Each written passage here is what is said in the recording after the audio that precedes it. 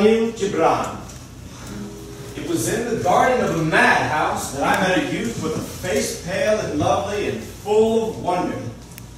And I sat beside him upon the bench and I said, "Why are you here?" And he looked at me in astonishment.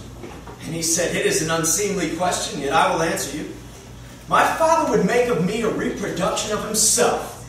So also would my uncle. My mother would have me the image of her illustrious father.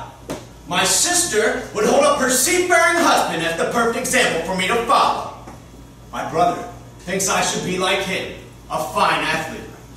And my teachers also.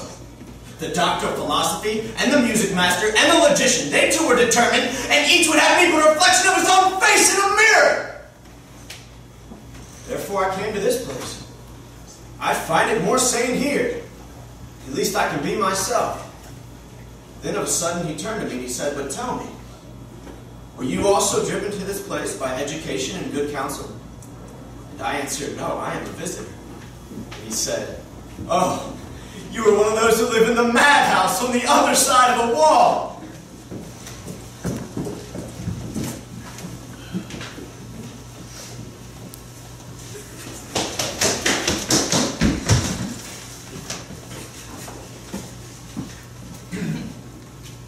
I want you. When the shades of eve are falling and purple shadows drift across the land, when sleepy birds to loving mates are calling, I want the soothing softness of your hand. I watch you. The gentle slope where it is warm by your shoulder. When the little blue bird who has never said a word starts to sing spring, spring. When the little blue bell in the bottom of the dell starts to ring, ding, ding. I want you.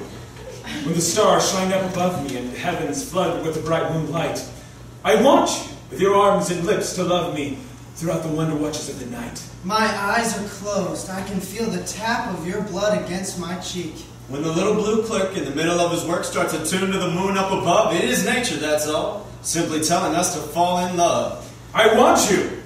When in dreams I still remember the lingering of your kiss for old time's sake. With all your gentle ways so sweetly tender, I want you in the morning when I wake. Inside my mind I see the gentle movements of your valleys, the undulations of slow turnings. And that's why birds do it. Bees do it. Even educated fleas do it. Let's do it. Let's fall in love. I want you. When the day is at its noontime, sun-steeped and quiet, or drenched with sheets of rain. I want you. When the roses bloom in June time. I want you.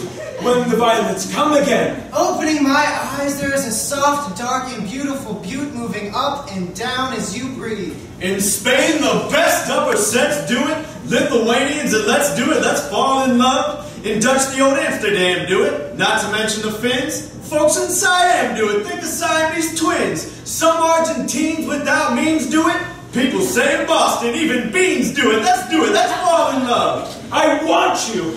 When my soul is thrilled with passion. I want you when I'm weary and depressed. I want you when, in lazy slumberous fashion, my senses need the haven of your breast. There are fine and very tiny ferns growing, and I can make them move by breathing. Romantic sponges, they say, do it. Oysters down in Oyster Bay do it. Let's do it. Let's fall in love. Cold Cape Cod clams give their wish, do it. Even lazy jellyfish do it. Let's do it. Let's fall in love. I want you. When I'm standing on the shore, I want you through field and wood and roaming. I want you when the summer birds are homing and when they float. I want you more and more. I want you with my skin moving upon yours, and I have known you well. Electric eels do it. Though it shocks them, I know. Why ask if shad do it? Way to bring me shad roe. In shallow shoals, English souls do it. Goldfish in the privacy of bowls do it.